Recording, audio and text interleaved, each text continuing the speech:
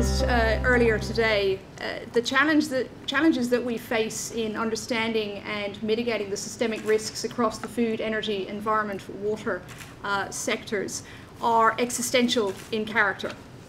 With another 3 billion people added to our planet in the coming decades, we're going to get down to some really basic questions that need to be answered. Where are we going to get enough food, energy, and water from to sustain our species? Never mind any other species, right? But in the first instance, ours. So these are difficult questions. But the first thing that I want to point out, and this very much reflects the thinking behind our network, is to recognize that many of the challenges within each of these sectors, and indeed understanding those challenges across those sectors, the thinking has been done by a great many people, right? We've spent a number of decades understanding, or trying to understand, and eventually understanding the way water systems work, for example, the way energy systems work, the way trade flows work, and what the consequences might be for decisions in one sector on the other sectors. Many of the people in this room were at the forefront of that research or practice. So there's an awful lot of knowledge out there. So in my remaining 7 minutes and 10 seconds, I might be so bold to suggest that there are 4 fundamental problems that we already know exist and that need solutions. And the good news is that while these problems are difficult and complex, we can actually cut through the complexity, and we need to cut through the complexity to get to the answers.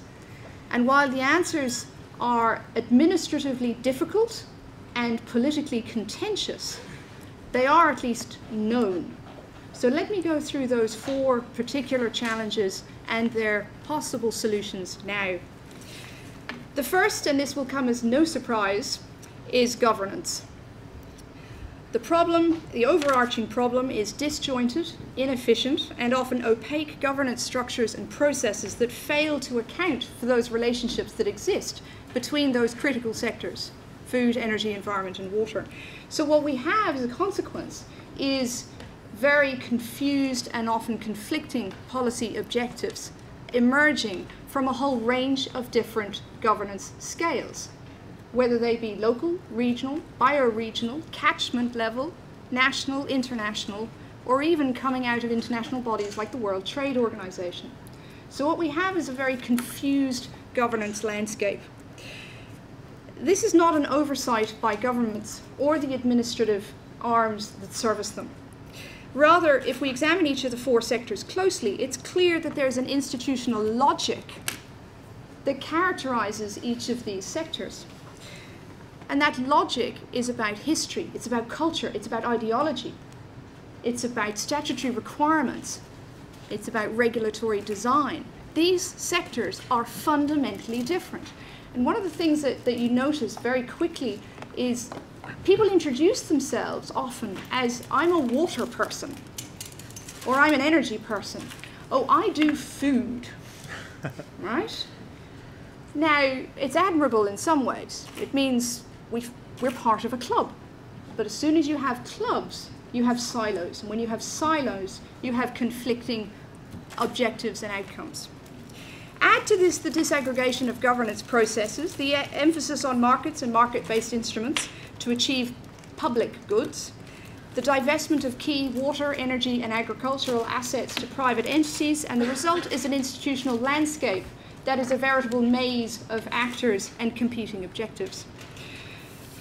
Now, I'm a political scientist, which means I wake up thinking about the state and I go to sleep thinking about the state. So it will be no surprise to you to know that my feeling and our feeling on this is that a state is an incredibly important part of the solution. If we're to understand and to actually enact better integration across these 4 critical sectors, what we need is more authoritative steering from the state. So that's message number 1. The second is prices. The prices for food, energy, and water do not accurately reflect their true scarcity, their value to society, or their environmental and economic costs in production and consumption. It's much easier with food and energy, with water and energy than it is with food. As we've seen and discussed already today, you can have massive food spikes, which are not good, but in the main, food itself does not, the prices for food, the administered prices for food, do not reflect the costs produced. So the consequence is reduced incentives for users to conserve resources and to use them efficiently, or indeed for there to be much innovation in the way producers produce these products and supply them across the supply chain. This is not a new message. Economists have been banging on about this for decades. And there are two particular messages that need to get across. One, we need to incorporate the externalities imposed in prices. And two, we need to stop subsidizing activities that make all of this a whole lot worse.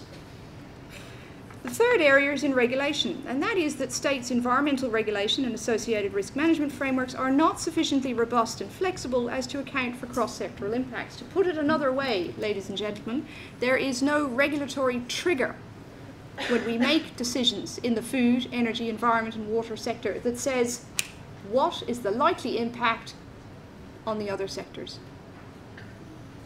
We do have regulatory arrangements that can offer that scope. For example, environmental impact assessment and strategic environmental assessment. These are well accepted, often enshrined in law processes that entities can use and should use by law, but they're not used well in many different countries, including my own. And again, the effectiveness of procedural tools such as strategic environmental assessment, or indeed the introduction of standards, better licensing arrangements around, for instance, hydropower, or targets around energy efficiency. All of these things which could be used to manage these cross-sectoral risks are the preserve of the state. So my message again is that ultimately we need a long, hard look at what role the state plays in managing these systemic risks between the four key sectors. And finally, we've touched on it already. The fourth problem is insufficient, incomplete, or badly communicated knowledge and information on the risks and consequences of mismanaging the critical sectors that we're looking at. I want to say very, very quickly that it is almost certainly not a deficiency in knowledge that is the problem. Rather, it's the lack of fit-for-purpose data and decision support tools that can be readily used in policy and investment decision-making. In some ways, it was our friend, where are you from? Here. Friend. God, really? I thought it was going to be somewhere exotic, but we're already here. Who was saying we need the one-pager, right? We need to have that fit-for-purpose information. If you're talking to a minister, it should be fit for purpose. Heaven knows we have enough tools and we have enough models. But there is no consistent common approach to the collection and publication of data, nor any standard for compatible formats to inform the viability and the feasibility of various solutions. So when you're a policymaker, science should be one input, not the only input. But if it's going to be one input, then you need to be very, very sure that you've identified and communicated well those trade-offs. And that is far and away our primary objective. I would just leave you with one final thought. In my day job, I spend a lot of time looking at trade policy. And it strikes me that we probably could learn something from the way trade negotiations are conducted. When governments sit down to negotiate a free trade agreement, either in the WTO or bilaterally or regionally, they have at their fingertips an enormous amount of fit-for-purpose data about which sectors can afford to be liberalised and to what extent, and which sectors are so vulnerable to imports that they need to be protected, although we don't always call it that. Right? But these are fit-for-purpose databases that you can very quickly draw on. If we reduce the tariff by this amount, this sector is likely to be affected this amount. So I just leave you with that. 4 problems, many solutions, very little complexity.